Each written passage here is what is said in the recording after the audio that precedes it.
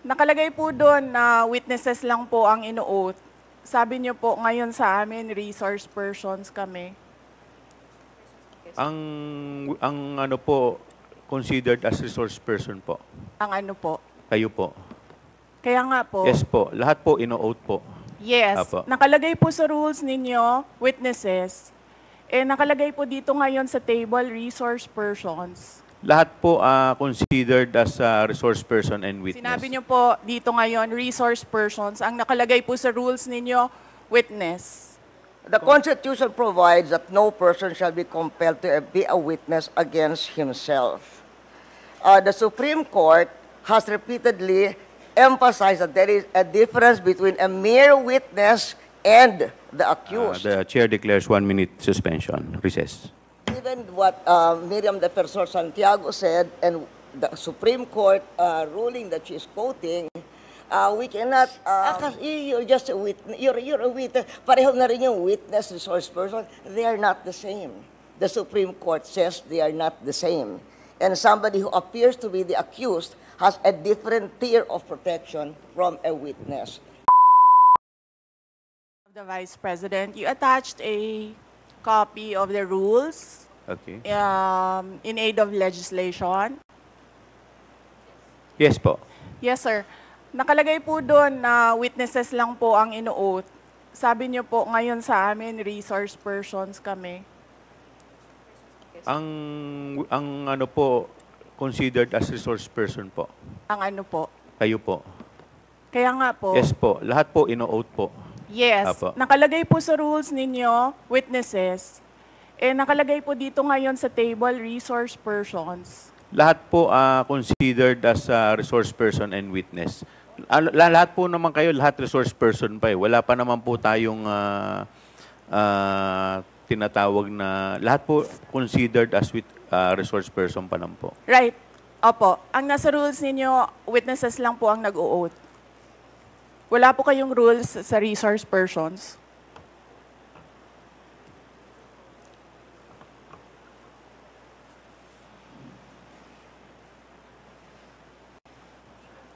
Ma'am, ano lang po yun eh. Yung term lang po yun eh. Pero considered as a resource person din po kayo eh. Yes, sir. Opo. Resource persons nga po Kayo, nakalagay witness dito. din po at saka resource person po. Hindi niyo po sinabi na witness ako. Sinabi niyo po dito ngayon, resource persons. Ang nakalagay po sa rules ninyo, witness. Comsec, ano po yung pinadala po ninyo? Yun pong rules in aid of legislation.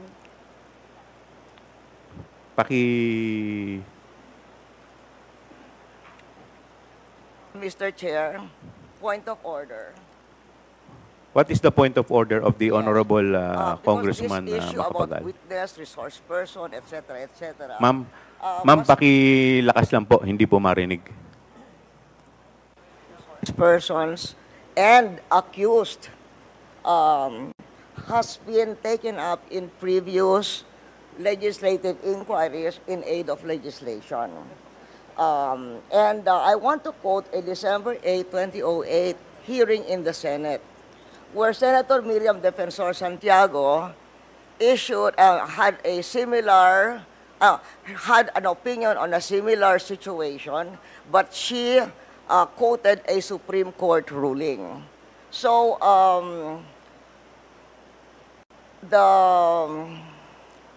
the Constitution provides that no person shall be compelled to be a witness against himself.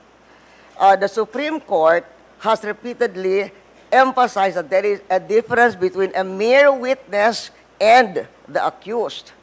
And it can appear from statements and privileged speeches that there is that a person who is the subject matter of an adverse privileged speech is not a mere witness or a mere person of interest, meaning a suspect. She is in fact accused of what seems to be a criminal case for violation of certain criminal laws, including malversation of public funds.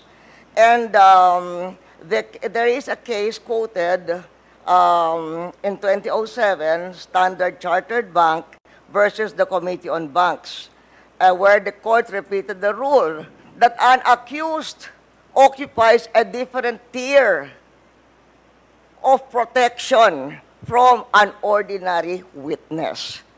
So, where the court said, Supreme Court said, whereas an ordinary witness may be compelled to take the witness stand and claim the privilege at each question requiring an incriminating answer is shot at him, an accused may altogether refuse to take the witness stand and refuse to answer any or all questions. So that has been a supreme. And then there is a portion, the court explained that the right of the accused against self-incrimination also applies to respondents in administrative investigations, such as legislative inquiries in aid of legislation. So that is the point of order I am raising, and there is a Supreme Court ruling to this effect. Thank you, Mr. With that, the chair declares 1 minute suspension. Recess.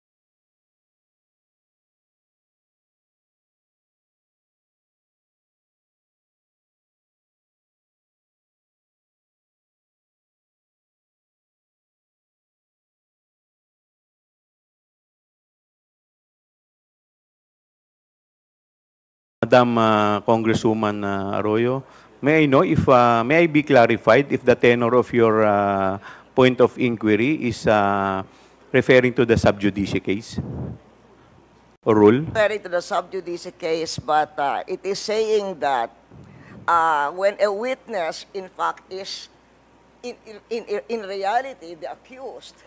Ma'am, pakilakas po ng konti. Medyo hindi ko po... What he's saying is that if by the nature, for instance, of the privileged speech, if the witness is not a mere witness, but the person being asked is not a mere witness or a mere person of interest, he is in fact the accused of what seems to be a case including malversation of public funds.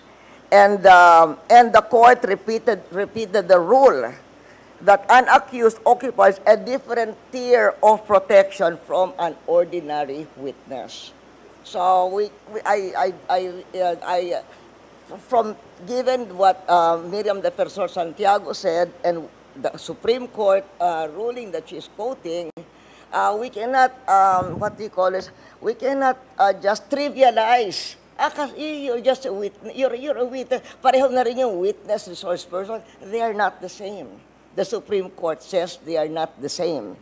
And somebody who appears to be the accused has a different tier of protection from a witness. And in fact, can refuse to take the witness stand. Congressman Flores, you're recognized. Mr. Chair, this is an inquiry in aid of legislation, and no one is technically accused of any wrongdoing here, Mr. Chair. Mr. Chair, look at the speech. Ma'am, Look at the please, speech, Mr. Chair, ma'am, the privilege. please wait to be Mr. recognized. Chair, first. may I request a Wait. 1 I will, minute I will- recess? 1 minute. 1 minute Thank recess you. declared by the Yes. chair.